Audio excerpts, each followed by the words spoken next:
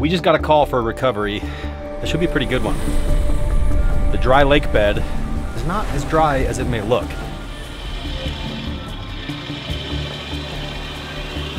And we have a guy that's up at the north end of the lake right now. Got a hold of us and said, hey, my truck is buried. There's nobody that can come get me. Can you guys help?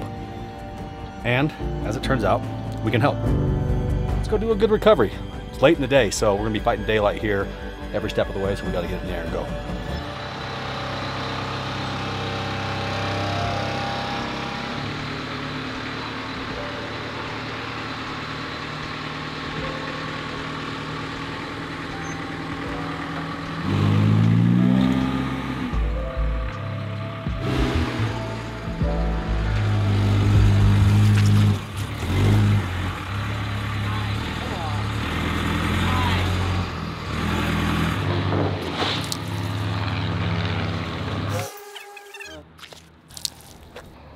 So we have a truck, trailer, Skeeter, Alan, and a couple of guys driving there right now. It's about a 2-hour drive.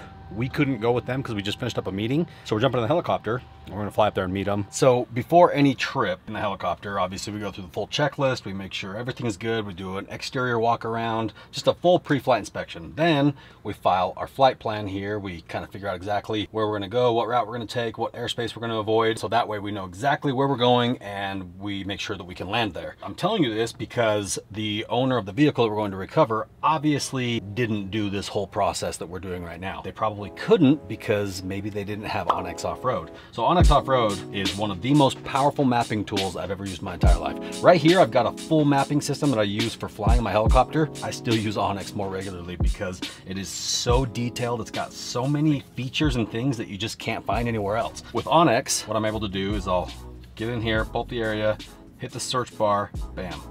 Punch in the coordinates, there it is. And just like that, it pulls up the location.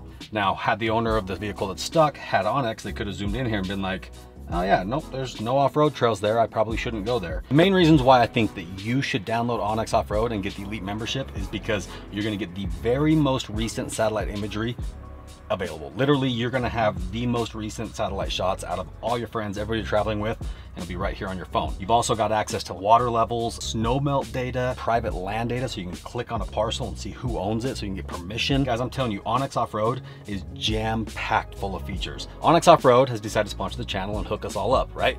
They're gonna give you guys 20% off. All you gotta do is click the link in my description below, use the promo code HEAVYD20, and bam, you, my friend, just got a hell of a deal on one of the most powerful tools that I own. And if you get that Elite membership, you're gonna have access to stuff that nobody has. In fact, there's been times where we've been out with search and rescue and different organizations, and we've had more powerful mapping right on our phone available from onX Off-Road than even law enforcement and other agencies have. That right there, super cool, and it's one of the main reasons why I continue to use onX Off-Road, and I want you guys to give it a try as well. So do me a favor, click the link in my description below, use the promo code HEAVYD20, get your discount, download the app, and go explore the great outdoors.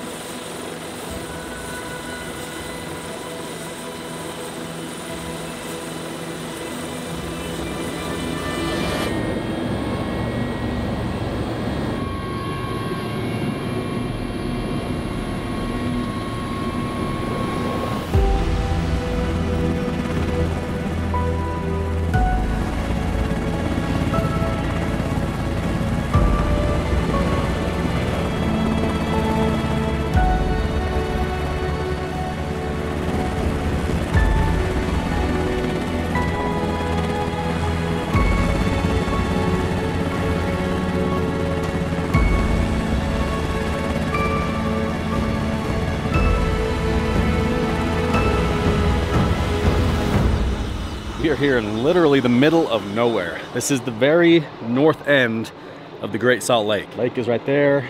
Our shop and home is like southeast of here. About a 30-minute flight, about a 2-hour drive for the guys in the truck. They just pulled up pretty much right as we were landing. We had a chance to stop and grab some cool drone shots of the helicopter, which I'm sure you've already enjoyed. And now we got to make our way out to directly south from here. You can see it, there's the truck. We don't have a lot of information as to how or why they were out here. I just wanted to make this very clear right now. If you're ever near the Great Salt Lake, or really any lake beds in Utah, don't drive on them. It's illegal, and you're gonna get stuck.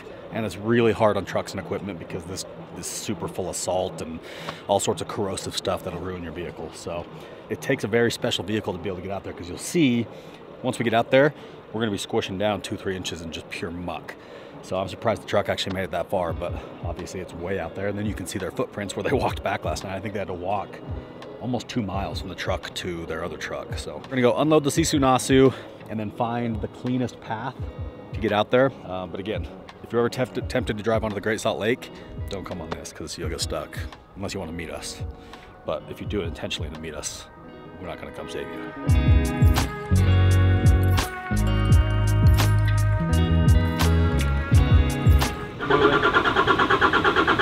All right, so just got to the Sisu, and looks like we're already off to a great start. The battery's dead. We'll switch right underneath the dash here. That's our battery switch, and it's connected to like all the lights and all the different accessories we have on this thing. So when it's not running, we turn that off so it doesn't drain the battery. It got left on the drive out here, so the battery's soft. So we're basically using the trailer battery to jump start it. So a shot here.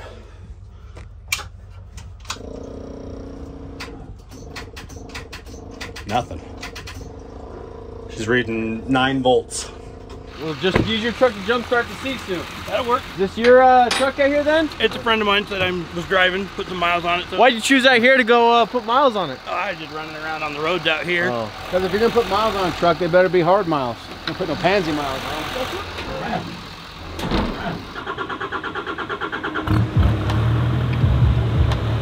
Don't talk to that baby. Good.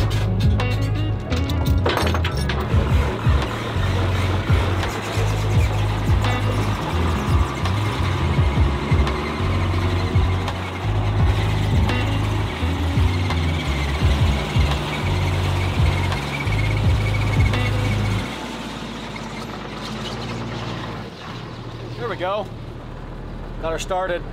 I love this thing. It's a little tight right here, but kind of fit just right once I get myself in here. Battery should be charging off the alternator now, and we're gonna load up the ropes and straps and head out to it.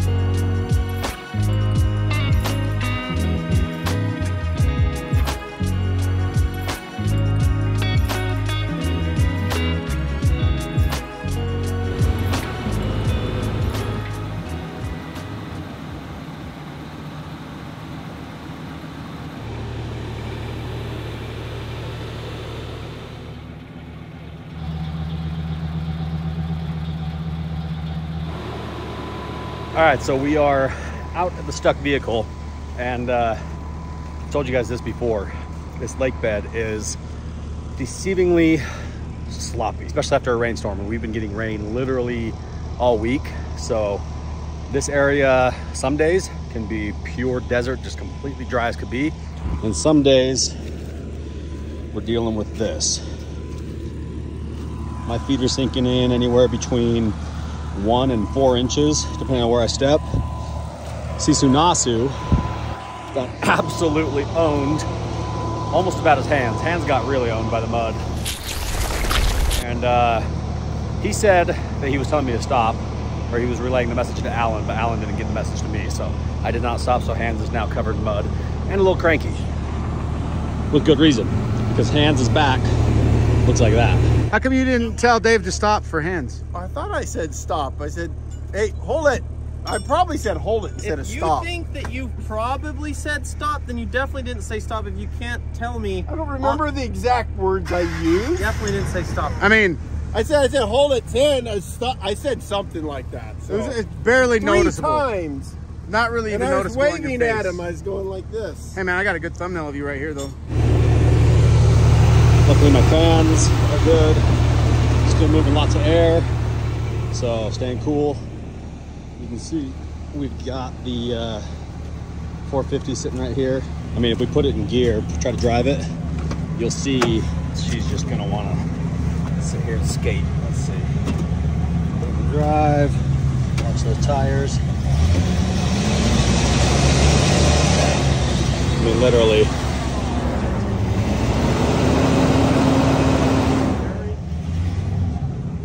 Is this truck two-wheel drive? I'm pretty sure this truck's two-wheel drive. Which, this two-wheel drive? Yeah. Oh, there's our problem. We got a two-wheel drive truck, 450, 550, so it's got probably 100 PSI or better in those tires. So they're not giving him any flotation. No weight on the back because it's a flatbed. So this truck was gonna be here for the rest of all time. I think they got stuck yesterday and it's already kind of washed out since yesterday. But I mean, look at this thing, it is in there. This is why we don't drive on the lake bed. So we're gonna throw Dave up in the truck there. I'm in the Sisu, and we're just gonna go ahead and start pulling it. Look how beautiful it is.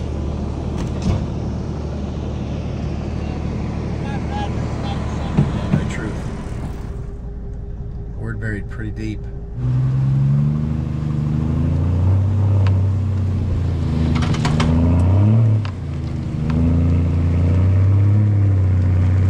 Boom, baby! Just give her a little bit.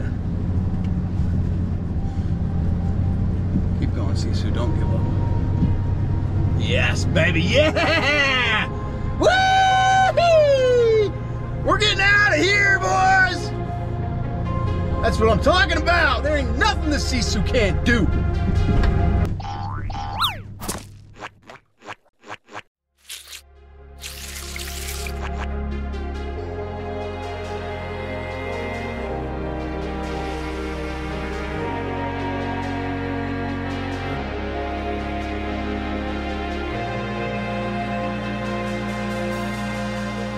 Hang on, hands! We still got plenty of sunlight.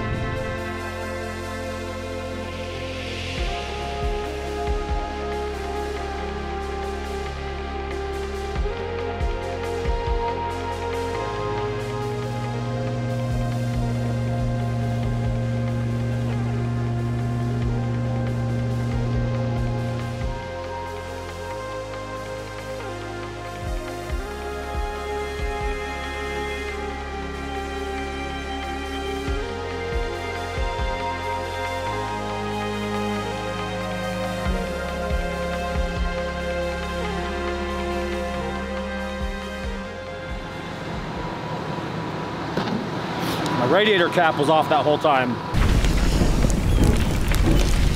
Or it popped off at some point. Still didn't even, it got like 215, which is a little hot for it. I thought it was just getting warm working hard, but because the radiator cap wasn't on. But you can see, this is why we love the Sisu Nasu. Just tug that thing out, no big deal. That truck probably weighs every bit of 8,000, 9,000 pounds and was pretty much just dead in the water or dead in the mud. So that was fast. It was like 5 minutes. We're gonna load up and get out of here.